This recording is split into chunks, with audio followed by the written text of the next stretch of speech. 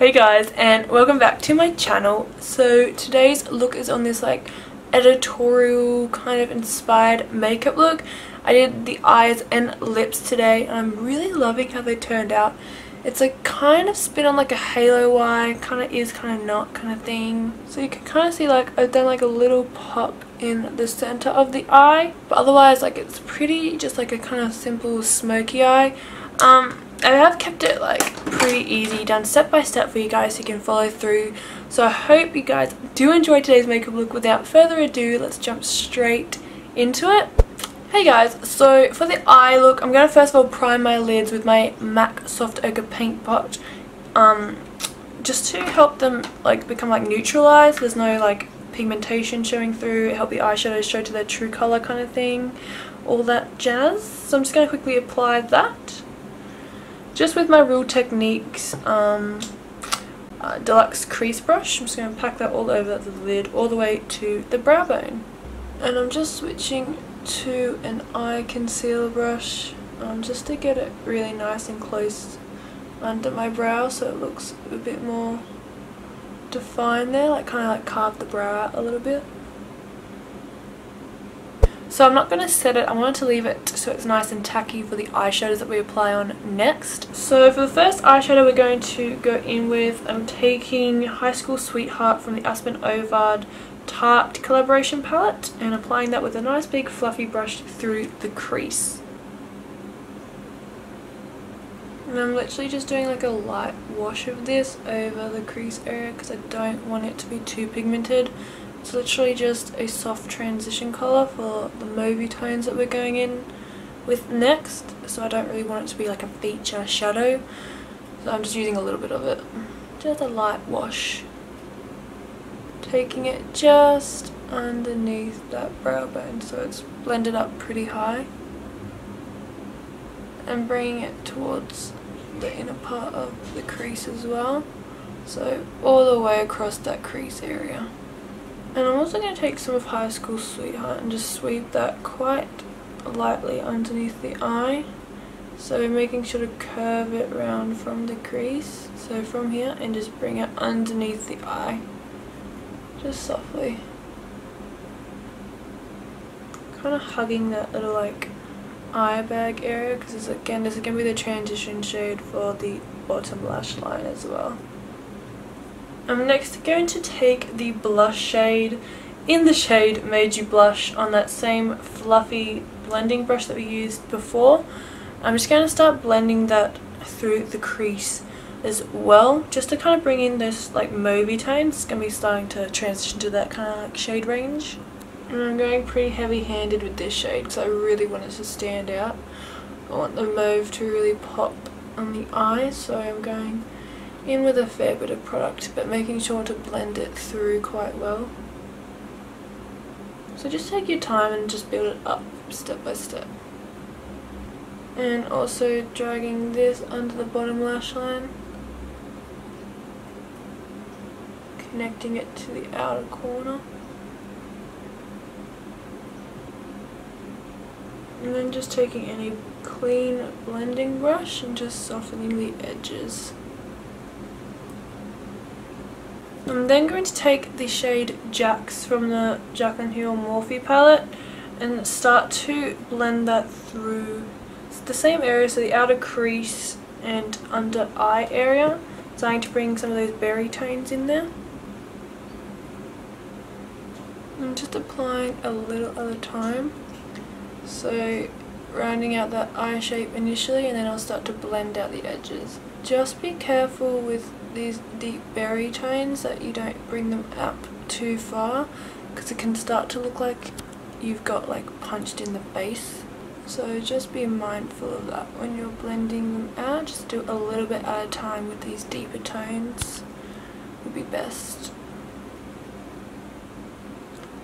And keeping it pretty focused in the crease area. And I don't mind bringing it onto the lid because we are going to pack it on there a bit later. So I use more pressure in the crease and then lighter pressure as I'm blending it up. Just slightly. Okay, for the lid area I'm going to take a shade that's slightly darker than Jax. It's the Makeup Geek shade Bitten. It's like a kind of cranberry red shade, a bit deeper than that, berry red. I'm just going to take that on my Morphe MB16 brush and just pack that all over the lid area. So next for the bottom like lash line area, I'm going to go in with Bitten again, and on a Morphe M326 brush, I'm just going to wiggle that tightly against the outer corner part of my eye. Really like wiggling it into that lash line area so that it looks really dark and like pigmented. It like clings to those lashes, and just taper it in towards the inner corner a little bit. And then on a pencil brush, I'm going to take some of Jack's and the blush shade, that mauve tone, and start blending out Bitten. And then just on the outer point of the eye, I'm just bringing back some of Bitten just tightly against those lashes.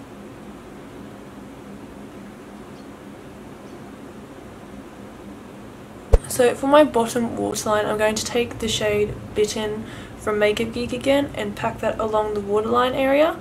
If however you have sensitive eyes, then I recommend that you don't use an eyeshadow, you use an eye kohl, like a berry toned eye kohl. But I don't have one in that shade, so I'm just going to go in with the eyeshadow.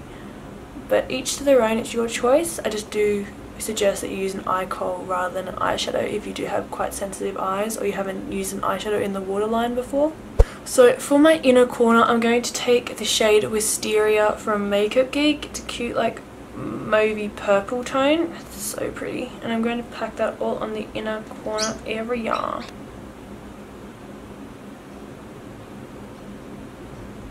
For the exciting part, literally I'm so excited for this bit, I'm going to go in with the pigment from Makeup Geek called Sugar Rush. So I'm going to take this and just pack this on the center of my lid, just for a bit of something extra. It's so flippin' beautiful. Like, just wait and see. Like, it will just give you the vibes, guys. It'll just give you the vibes.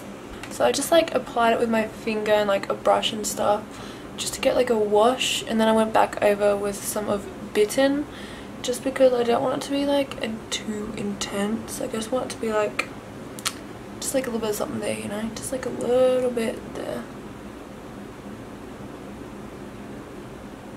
kind of just like that, like just a little wash, like, so it's like boom when you close your eyes, boom boom. I didn't want it to be like the main kind of focus for it, so I did keep it quite light and kind of like subtle-ish. I mean, like, not really about this look and subtle, like not a lot, but you know, hun, you know.